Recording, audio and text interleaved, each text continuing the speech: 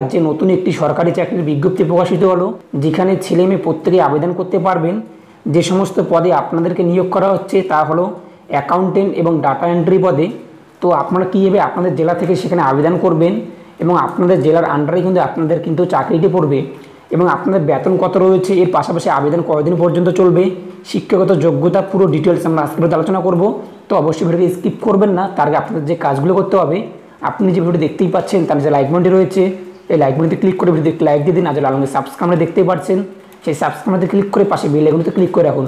আর যারা অলরেডি করে রেখেছেন তাদেরকে অসংখ্য ধন্যবাদ। তো আপনি এই মুহূর্তে অনস্ক্রিনে দেখতেই পাচ্ছেন অ্যাপ্লিকেশন ফরম্যাটটি। এই অ্যাপ্লিকেশন ফরম্যাটটি আপনাদের কিন্তু পাঠিয়ে দিতে হবে। তো অ্যাপ্লিকেশন ফরম্যাটটি আপনারা কীভাবে ফিল আপ করবেন, তো আপনার যে পদে অ্যাপ্লাই করতে চাচ্ছেন সেই পদটিতে আপনি সিম্পলি টিক মার্ক দিয়ে থাকবেন। অর্থাৎ অ্যাকাউন্টেন্ট রয়েছে, এর পাশাপাশি রয়েছে ডাটা এন্ট্রি অপারেটর। যে পদে আপনারা অ্যাপ্লাই করবেন সেই পদটি আপনারা সিলেক্ট করবেন, না হলে কী হয়ে যাবে, আপনাদের অ্যাপ্লিকেশনটা কিন্তু ক্যান্সেল হয়ে যাবে। পাসপোর্ট সাইজ ছবি এখানে লাগিয়ে দেবেন। এরপর এখানে বলা রয়েছে আপনাদের নাম ব্লক লেটারে, আপনাদের বাবার নাম কিংবা হাজব্যান্ডের নাম এটা ব্লক লেটারে। এর পাশাপাশি আপনাদের present address, permanent address, mobile number, email ID, date of, এবং সবার নিচে কিন্তু রয়েছে আপনাদের ডেট, প্লেস এবং তার পাশে রয়েছে আপনাদের কিন্তু ফুল সিগনেচার। এবং আপনারা দেখতেই পাচ্ছেন এখানে একটি এনবি দিয়ে অপশান রয়েছে, বিদ্রোহ দিয়ে, যে save attested documents in support of permanent address, education qualification, computer qualification, পিপি ও নং। এর পাশাপাশি রয়েছে working experience along with copy of ইপিক্স বা passport with have to be submitted along with the field application form. তো এখানে বলা রয়েছে কি আপনারা যে সমস্ত ডকুমেন্টস জেরক্স দেবেন, এখানে যে সমস্ত ডকুমেন্টসের কথা বলা রয়েছে, আপনাদের বয়সের প্রমাণ হিসাবে আপনারা কিন্তু আপনার মাধ্যমিকের অ্যাডমিট কার্ড, আপনাদের আধার কার্ড ইত্যাদি কিন্তু ব্যবহার করতে পারেন। এর পাশাপাশি আপনার প্রেজেন্ট অ্যাড্রেস, আপনি যে অর্থাৎ বর্তমানে যেখানে রয়েছেন, এবং আপনার পার্মানেন্ট অ্যাড্রেস, এই সমস্ত ডকুমেন্টস আপনাকে কী করতে হবে, জেরক্স দিতে হবে। এর পাশাপাশি আপনাদের এডুকেশন কোয়ালিফিকেশান, এই সমস্ত ডকুমেন্টস কিন্তু আপনাদের জেরক্স দিতে হবে। যদি আপনি রিটায়ার যদি সার্ভিসম্যান হয়ে থাকেন, তাহলে আপনি সিম্পলি আপনার রিটায়ারের যে সার্টিফিকেট রয়েছে, পিপিও নং যেখানে রয়েছে, সেই কাগজটি আপনাদের জেরক্স দিতে হবে। এর পাশাপাশি সমস্ত জেরক্সে আপনাদের সেলফ অ্যাটাস্টেড করতে হবে।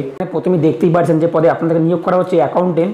এখানে আপনাদের বয়স চাওয়া হয়েছে 18 থেকে 40 বছরের মধ্যে, এবং সরকারি নিয়ম অনুযায়ী SC ST 5 বছরের ছাড় পাবেন, এবং যারা ওবিসি রয়েছেন তারা 3 বছরের ছাড় পাবেন, এবং যারা অলরেডি কোথাও জব করেন এবং সেখান থেকে রিটায়ার হয়ে গিয়েছেন তাদের 64 বছরের মধ্যে চাওয়া হয়েছে, তাহলে কিন্তু আপনারাও এখানে আবেদন করতে পারবেন। পাশাপাশি আপনাদের এডুকেশন কোয়ালিফিকেশান এখানে চাওয়া হয়েছে কমার্স গ্র্যাজুয়েট উইথ অনার্স, অর্থাৎ আপনাদের কিন্তু অনার্স থাকতে হবে। এর পাশাপাশি ওয়ার্কিং নলেজ, আপনাদের কম্পিউটারের উপর কিন্তু আপনাদের কিন্তু জ্ঞান চাওয়া হয়েছে, অর্থাৎ আপনার যে সমস্ত কম্পিউটার সার্টিফিকেটের উপর কাজ করার দক্ষতা চাওয়া হয়েছে সেটা রয়েছে কিন্তু MS word, MS Excel, MS power point. এর পাশাপাশি আপনাদের ট্যালি সিম্পলি আপনারা একটু দেখে নেবেন। এর পাশে আপনাদের বেতন রয়েছে এখানে 15,000 টাকা, এবং কতগুলো শূন্যপদ রয়েছে সেটা কিন্তু এখানে বলা রয়েছে, কিন্তু 4টি। এর পাশাপাশি দ্বিতীয় যে পদে আপনাদের নিয়োগ করা হচ্ছে সেটা কিন্তু রয়েছে ডাটা এন্ট্রি অপারেটর। এখানে কিন্তু 18 থেকে 40 বছর চাওয়া হয়েছে, এবং সরকারি নিয়ম অনুযায়ী SC ST OBC প্রত্যেক বয়সে ছাড় পাবেন, এবং এখানে আপনাদের গ্র্যাজুয়েট চাওয়া হয়েছে, এবং আপনাদের অনার্স কিন্তু চাওয়া হয়নি। অর্থাৎ আপনি আর্টস করুন, পাস করুন, যাই করুন না কেন আপনাদের প্রত্যেক এখানে আবেদন করতে পারবেন। এর পাশাপাশি এখানে আপনাদের কি চাওয়া হয়েছে, নলেজ অর্থাৎ সাধারণ জ্ঞান চাওয়া হয়েছে কম্পিউটারের উপরে। ঠিক পাচ্ছেন আপনার বেতন কত রয়েছে ডাটা এন্ট্রি অপারেটরে, এখানে 11,000 টাকা আপনাদের বেতন রয়েছে, এবং শূন্যপদ রয়েছে কিন্তু 1টি, সেটা কিন্তু রয়েছে STদের জন্য। তো এখানে বলা রয়েছে 1 নম্বরে যে applicant must be permanent resident of Cooch Behar district, অর্থাৎ কুচবিহার ডিস্ট্রিক্টের আপনাদের পার্মানেন্ট রেসিডেন্ট, সেখানকার বাসিন্দা হতে হবে। যে সমস্ত বন্ধুরা কুচবিহার ডিস্ট্রিক্টে আমাদের ভিডিও ওয়াচ করছেন, তো আপনাদের প্রত্যেকে কিন্তু আবেদন করতে পারবেন।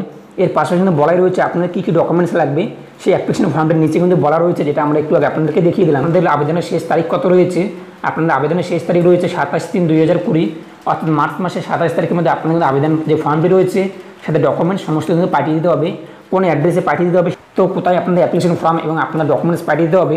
মানে 6 নম্বর অপশনে বলাই রয়েছে আপনাদের যে অ্যাপ্লিকেশন ফর্ম সাথে ডকুমেন্টস আপনাদের সমস্ত কিছু একসাথে করাবার পাঠিয়ে দিতে হবে। ড্রপ বক্সের মাধ্যমে আপনি অর্থাৎ এসে সেই ড্রপ বক্সে ফেলে দিতে পারেন, এবং আপনি চাইলে কিন্তু বাই পোস্টের মাধ্যমে কিন্তু এটাকে পাঠাতে পারেন। তো আপনাদের অ্যাড্রেসটি দেখতেই পাচ্ছেন, তাছাড়াও আপনাদের দেখতে পাই অ্যাপ্লিকেশন ফর্মের মধ্যে অ্যাড্রেসটি দেওয়া রয়েছে। তো আপনারা সিম্পল একটু দেখে নেবেন, এই অ্যাড্রেসে আপনাদের পাঠিয়ে দিতে হবে।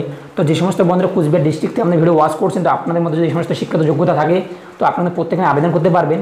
এছাড়া আপনাদের অন্য কোনো ডিস্ট্রিক্টে আমাদের ভিডিও ওয়াচ করে থাকেন, তো অবশ্যই কমেন্ট বক্সে আপনাদের ডিস্ট্রিক্টের নাম কমেন্ট করে জানিয়ে দিন। যখনই আপনাদের ডিস্ট্রিক্ট রিলেটেড এরকম নতুন কোনো চাকরির বিজ্ঞপ্তি চলে আসবে, সবার আগে আমি আপনাদেরকে জানিয়ে দেবো। এই জন্য চ্যানেলকে সাবস্ক্রাইব করে পাশে বেল আইকনে ক্লিক করে রাখবেন, যাতে পরবর্তী ভিডিও আপনাদের মিস না হয়। তো প্রত্যেকে ভালো থাকুন এবং সুস্থ থাকুন।